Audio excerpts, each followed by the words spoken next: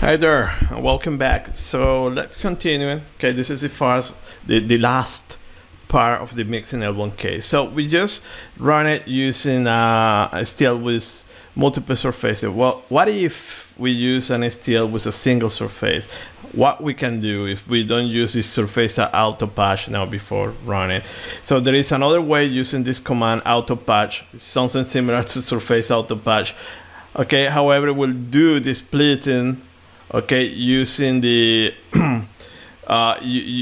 using the final mesh. Okay, so you give it like this, you put the angle, and here, since these are the stuff that is strange in OpenFOAM, so in using surface auto patch is a large angle, here should be a small angle. Okay, so it's kind of the complement, they did it like that. So when you split that, you will have the patches will be split automatically in auto 1, auto 2, 0, 3, whatever. Okay, so the smaller the angle, the most features that you are going to capture. Okay, so let's try to do this one. Remember that the problem here will be with the boundary layer, because you have a single patch, so you are going to add also boundary layer in the inlets and outlets. So if you want to avoid that, you should do the boundary layer addition at the end. So first we do the meshing up to the snapping, we do the splitting, and then we add the boundary layer. Okay, so as you go into your case directory, you're going to find all these files. So as you see the files with the name single, mesh single, those are the one that we're going to use. So you have a single script here that is going to run everything. So see here that you have these steps. So in the first step, look at that, it's doing this one mesh, this one. It's only generated the mesh. Okay, you have here the steps, and let's run this step. Okay, so I go here, put it here. Okay, so we have the input file, everything is the same way, nothing changed. Okay, it's running in parallel also. So let's see what happens when we get the final mesh. Okay, we have it here. Okay, let me use built-in action. So let's get used to use that action. Decompose case. Okay, I want to access and see that we have a nice mesh, everything cool. Remember from the previous case that probably you have some problems here that you can fix. Also, there are here some issues might be present here, so you can refine there, or this pipe. So there is no problem, you can apply the same techniques. Okay, and let me add a cut plane and see that also we apply a refinement normal to the surface, and see that it's also taking this one because you cannot separate it. Okay, the other option will be take the other surface there, so you have it there available, so you can do it. But what is interesting is that look at here that you don't have access to the patches single, so it is not possible to set boundary conditions or to say that only at boundary layer in this surface. So how do we split this final mesh? So to do that, look at this step that you have a second step, this one, surface auto patch. So let's see what is happening here. So this one, so see that is simply using this angle. Okay, so override, it will write the option in your constant polymesh. I'm not going to use, just to show you. So see that what happens is I use a large angle, and just to mention that since it's strange, so cat1 polymesh boundary, see that you still have one single patch. Okay, so with surface auto patch, it was a large value. Okay, 130, 50. Here, if you use that one, doesn't happen, you need to use a small value. So now auto patch one, and see that it's telling you that found these patches. Okay, and that is how it works. Okay, so it's strange since that the angles are opposite. Okay, so here I'm using 45, so let's see what happens. It's 45, so it should be the same, nothing change. And if I choose a smaller one, see that it's detecting more patches. So let me open here and just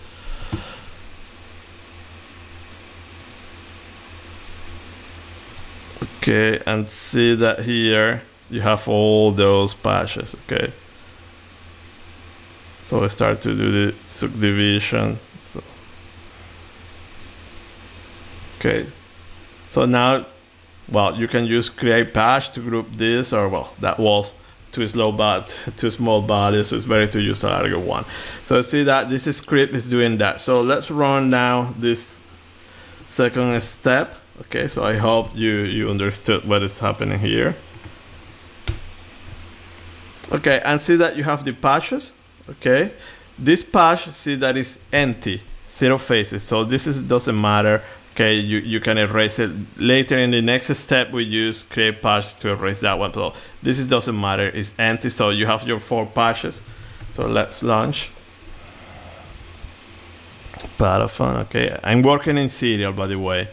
Okay, so this also works in parallel, but sometimes to do these operations, I prefer to work in serial. So see that you have your patches. So there, so this will be outlet, inlet to pipe, and inlet 1. So now you just need to rename them. So how you can rename them? So you just saw that visually in part of you, so you can change the name here manually. So this one you can erase it and then change the counter to 4. Okay, but let's do it automatically. Okay, so to do it automatically, we have the next step is this one, single surface rename. So here's doing the renaming. So see the first step, single surface rename. See that create patch override. So it's overwriting. And when you have this one clean, and I will show you this step, you don't put anything. What it's going to do, it is going to erase the empty patches. Okay, so that is handless, that option. Okay, it doesn't do any damage. So it's telling you that remove patches with no faces. Okay, so as you go back in constant here, you will see that now you don't have that patch anymore. Okay, so it is harmless even if you have anything there. So the second one is this one, so rename single. So that one is doing something. So let's see what is doing this one, create patch, rename single. So it's just changing name. So auto 0 is becoming inlet 1, auto 1 is becoming pipe, and so on. Okay, according to what just saw in part of you. Okay, so let's run that step. And if I launch again, so remember we're doing since automatically with create patch. You can do it also manually. And see that now you have the right names there. Okay, so let's see, inlet 1, inlet 2, outlet, and your whole pipe. Everything is cool. And now here you see FOAM dictionary. Okay, so this one, we're using this one to change the type, or in this case to remove this type, the in groups from this dictionary. So there you see how to use this tool. Okay, so basically it's doing something that removing these entries here that we don't need it. Okay, so there you have the basic steps how to use it. So for instance, you also want to change the type. See that you can do it like this. This is commented. So you access the file, entry 0 is just to access now the boundaries, pipe, change the type and set it to wall. Okay, so it means entry 0 is this block. Look for pipe and the type and set it to wall. So it will look for this pipe, the type, and then we'll set it according to what you have there. Okay, so in this case everything is okay. Let me do this one that is going to erase some stuff there. And if I go here, I reload, see that it erases that one that you have there. So at this point we're done. So you see that what we did now, what we just did was adjust the boundary and we're ready to run. So see that these are the names: inlet 1, pipe, inlet 2, outlet, patch, patch, patch, wall. So what you need to do is go around You can go fishing somewhere in some case, the files UP, kappa, omega, whatever you are using, temperature, raw, and put it here and change the names. Okay, so let me go here. We're still here. No, here. So the final one, okay, so remember that in this case, we don't have boundary layer, and I didn't, you can add it, okay, there is no problem adding the boundary layer, but if you add the boundary layer, it will also add it in these patches here. So you don't want to add it in those patches, you only want to add it in this one, okay, just for convenience, but for you it's okay adding that there. Just go ahead and you will have it. But now after doing these manipulations and see that we access those patches, we can go to this dictionary BL1 and simply running a snappyHexMesh, this specific dictionary where we're setting the boundary layer. So as you go there, you will see that everything is disabled. Okay, no, sorry, it's not this, it's BL, this one. Disable, true, and we're just playing with the options. So here we're using here relative sizes, false with these options. 5 layers in this ball that exists, and that's all. So let's run this final step. By the way, and then here is transferring the final mesh manually. Okay, so this is equivalent to using over right here. Okay, so just to show you also how to do it from the terminal. And copy and off you go. So this should be relatively fast, and see that super fast, a very good coverage. Okay, you have the name of the patches, very clean, your mesh. And let's launch Paraphon.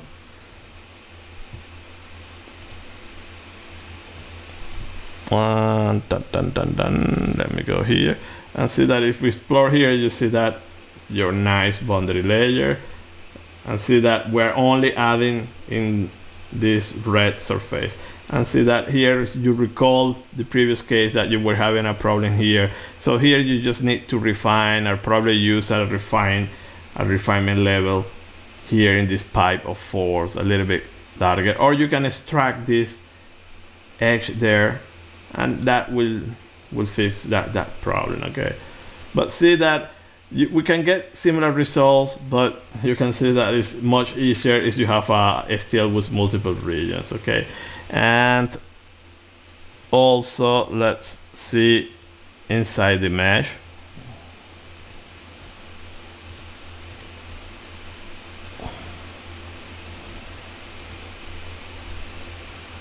Okay,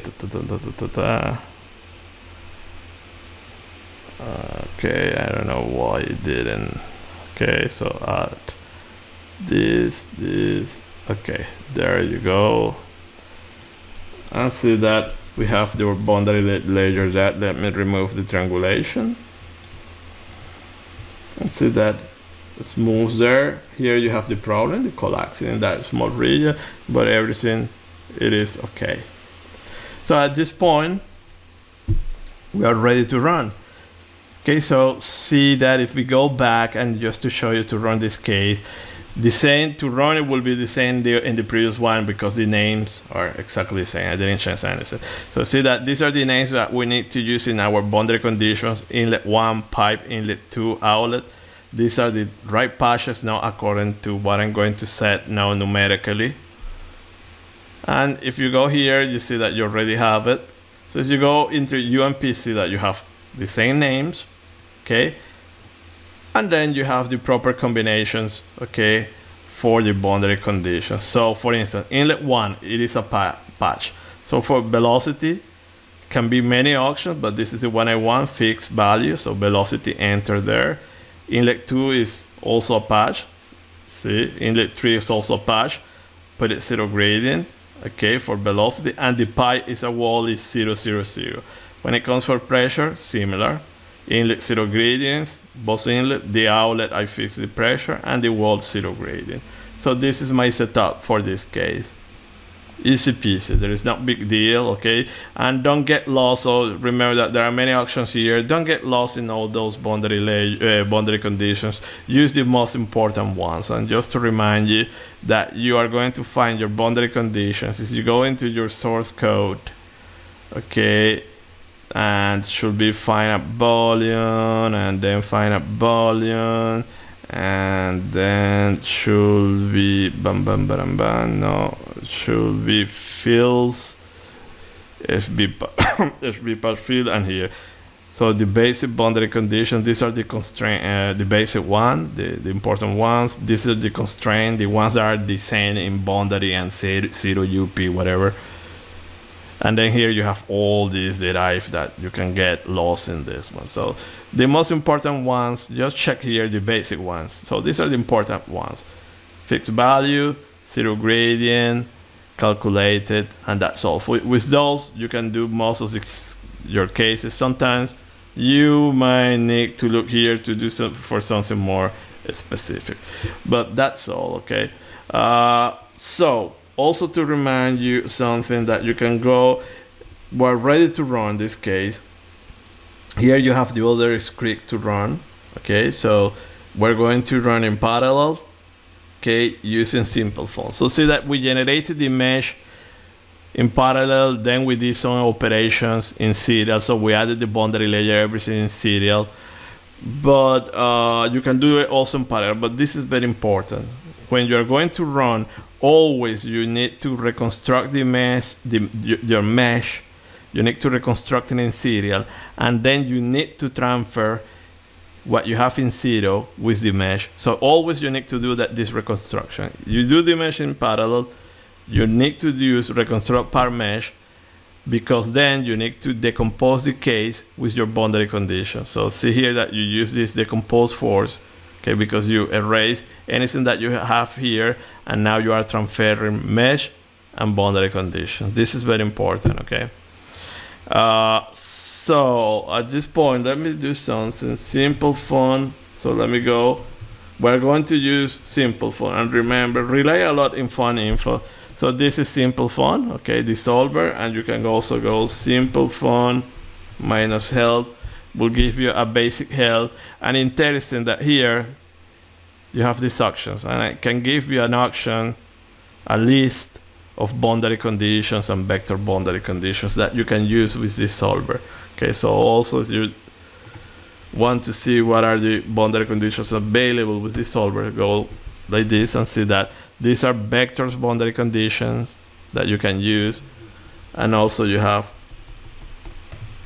scalar boundary conditions that you can use. So you have all these boundary conditions available. So you see that you can get lots of important ones, fixed value, zero gradient, that's all, uncalculated. And then you have the constrained ones like cyclid, anti, or symmetry. Okay, at this point we're ready to run, okay? So I go run solver, decompose, move, and see that it's running smoothly, okay? This is it, setting a case from scratch, okay? So the important file, probably, I hope you got the point. This is the one that very important. This is the one where you need to set names and type. As soon as you have that one, go into zero and set up your boundary conditions here, okay? And that's all, okay? So let's wait a little bit. This case should be very fast. Well, actually it's going to run 100 iterations, but I think it converts first. So see that after 93 iterations, the simulation converges. And now that we have a solution which is in parallel, we can use build int, decompose case, and see that we go to the latest time. Let me add, okay, first see that this is the pressure at the walls. Remember, it's relative pressure and divided by density, and velocity field. At the walls is zero by definition, and see that you have inlets and outlets, and here you have there the behavior. And if I put a cut plane, here you have your behavior. Here you can see the iterative convergence, okay? Nice solution there, Okay, let me add another cut plane. So now I want, yeah, there is okay. See that? And there, let me change the fill. Let me use you and see here how the two strings are mixing. So that's it, okay?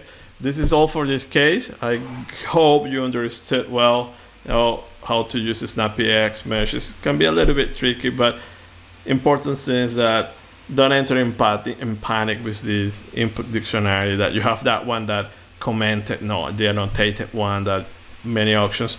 Okay, just use the ones that were giving you, okay, that they are very clean. And remember, the things that you need to read in the geometry.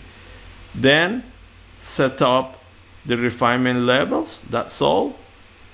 Okay, the options, use the recommended ones, and then here the snap controls, use the recommended option. I can guarantee you that 95% of the times they're okay. If they are not okay, just follow the steps that you have in the slides. And then to add the boundary layer, I recommend you to do it by a step. First, get a good snap mesh, and then use the restarting method and play around with the options to get your boundary layer. And very important, do not use refinement levels more than 4, because likely that is going to give you problems with the boundary layer. So I'm going to show you later an additional case, a little bit how to control that block mesh. Okay, so that's all for this case. Thank you very much for your attention. See you in the next videos. Bye.